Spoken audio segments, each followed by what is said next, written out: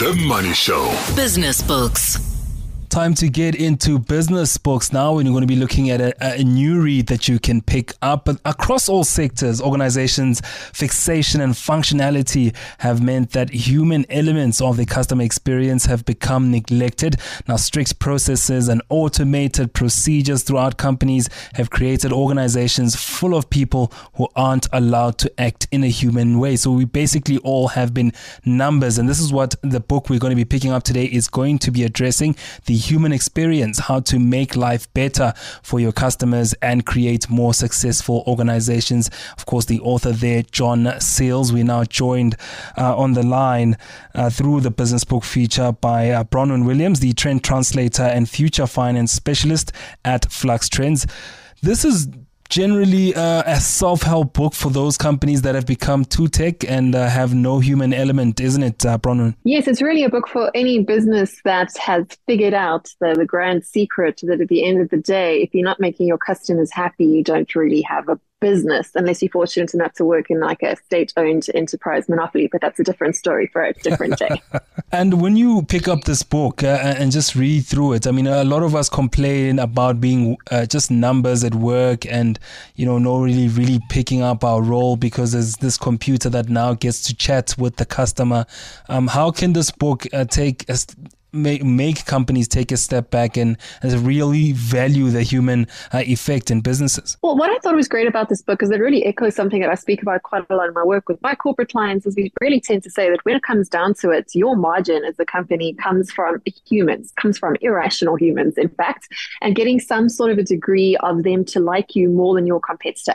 And one of the mistakes we see being made over and over again, particularly as we have all these shiny new fantastic automation tools, and now we've got ChatGPT that can work out like a bot overnight to outsource your customer service department, for example, right? Or we can use bots to pre-screen the CVs we get into our HR departments, and look at all this efficiency we're getting.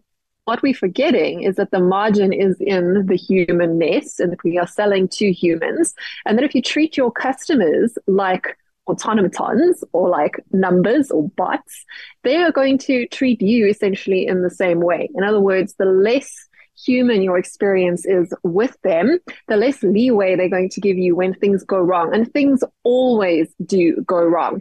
Very similar to the HR recruitment question, right? If you're only hiring people whose CVs fit in exactly with the HR screening bots you're using to pre-screen CVs, you're going to end up with a mediocre company over time, right? Because you're going to end up hiring into the safe middle bell curve of the zone. And the very same thing happens with your customer service. Now, one of the things that John does get into in this book is that, as he says, there's no such thing as customer loyalty. Customers have options unless, as I mentioned at the beginning, you happen to work in a monopoly industry, which most of us don't. Most of us are running small-sized businesses or even large ones, have to compete for customers. And we're only really as good as our last interaction with those customers. And people remember, science does tell us this, there have been plenty of studies on this, that people remember and will communicate with more people when things go wrong than they will remember and communicate when things go right, because the base expectation that you should be delivering the service that people are paying for. When things go wrong, they turn into interesting stories. Like I have a story of one of my friends I've told in many keynotes across many stages, across many continents. And when her father died, sadly, the insurance company sent the deceased father a survey asking how their service was dealing with his life insurance claim, which is just incredible. It's like you had to invest money in automating this inhuman process that has done nothing but get people like myself on platforms like your radio station to talk about the company. Now, I'm not going to name and shame them because I know you've also got sponsorship and advertising deals, but it's one of the big household name brand life insurance companies here in South Africa.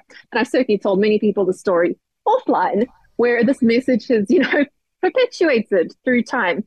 And John's book is full of fantastic examples too of these needless problems that often ironically come from automating things. That form and that request for a survey my friend and her mother were given while they were grieving was an automated system. It was done to try and increase efficiency and increase return on investment, but it actually ended up doing exactly the opposite.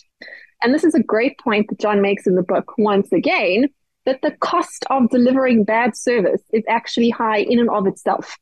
Like he has great examples there too of just inefficiency, of like buying a car and getting 3 different letters from 3 different departments on the same day, all giving him a small piece of information about how his product is supposed to work and how his payments are going to work in the future. Needlessly inefficient. They actually paid money to make that customer experience worse, right? So it's like not just the cost of potentially losing a customer, the cost of actually delivering bad experience through automating a bad bot, through designing a bad system, has a real and material impact on your bottom line. And what does John Sills then say about having the balance? I mean, a company that I can think of is the e-commerce giant Amazon. You know, automation, 100%, one of the best leaders in the world in terms of that, delivering on time, on the same day. But when things go wrong, you know, and you're not happy with the package, you know, those sort of companies should still have the human on the other side to pick up the phone and either apologize to the customer or reset the process. So is there still a great balance that's still to be done by these companies? Yeah, exactly. So Amazon actually pops up as one of the examples in the book too. And you know, Jeff Bezos made it very clear in the beginning that Amazon's mandate was focused on the things that aren't going to change. The people are always going to want, right? We're always going to want things delivered fast, and we're always going to want things to be cheap. And they've optimized their process for that. So he explains how in that case, if you do have a return for a company like Amazon, they will refund you instantaneously. They won't wait and make you go through a multi-month process. We've all been there, right?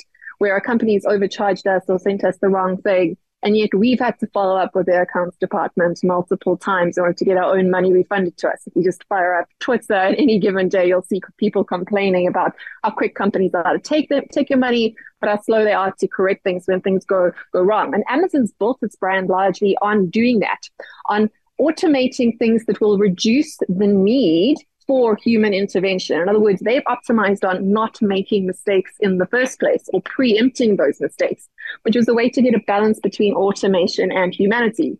Now, when things do go wrong and the automated processes do break down, the point John makes then very clearly is that you have to have a human in the loop that's actually able to solve that problem for your customer. We've all been in that case where you picked up a phone to a call center, gone through some horrendous call music for many hours, maybe dropped the call a couple of times and finally got through to someone who basically says, computer says, no, that's not my job, call this other number, right?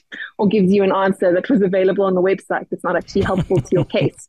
So the best companies, when it comes to customer service, empower their employees to have a degree of discretion that only a human can have in order to solve that problem.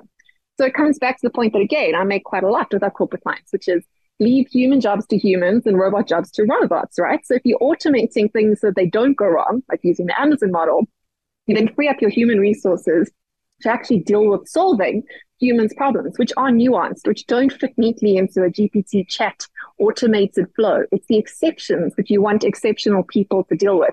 And that's great news for both employees who have now a more interesting job with more satisfaction because you're actually solving people's problems. So you can go to the office and actually feel like you've done something with your day. And it's better for your customers, right?